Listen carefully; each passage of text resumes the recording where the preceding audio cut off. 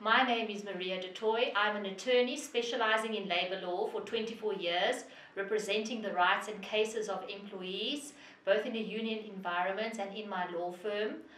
I have represented clients in cases where the odds were stacked against us, yet we walked away with justice on our side and my client's case is upheld. I'm not afraid of a challenge. I have stood firm against corruption and nepotism. So what I would stand for is the rule of law. I would be holding criminals accountable for their crime and corruption, and especially in the case of theft of... Okay, cut. Okay. You're doing well. Okay. No, you're doing fabulous, but that's okay. All right. Sorry, Kev. I just can't read. Because they'll come in on the orders and sorry, we're busy. It says calling in progress. Okay. No. Okay, sorry, I'm being hard off. Can you sit more comfortably?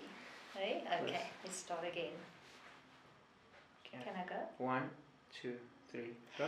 My name is Maria de Toit. I'm an attorney specialising in labour law for 24 years, representing the rights and cases of my clients in a union environment as well as in my law firm.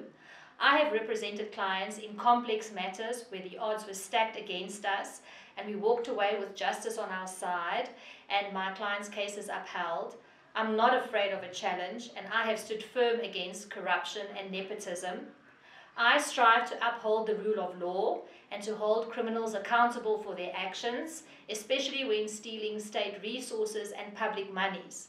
I would like to restore the balance in South Africa where criminals fear to walk the streets and not where innocent citizens fear criminals in their daily lives and activities.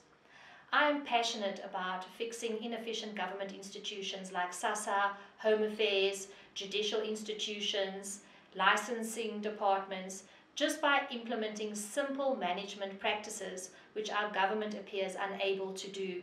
If I was ever given the opportunity, I would eliminate cadre deployments in a lawful, efficient and quick way so that citizens would get value for money in public service institutions. I stand for bold and courageous leadership and for thinking out of the box. Vote for me if you want to serve a servant that carries these values. Awesome. Wow. Thank you. Are we done? You've got my vote.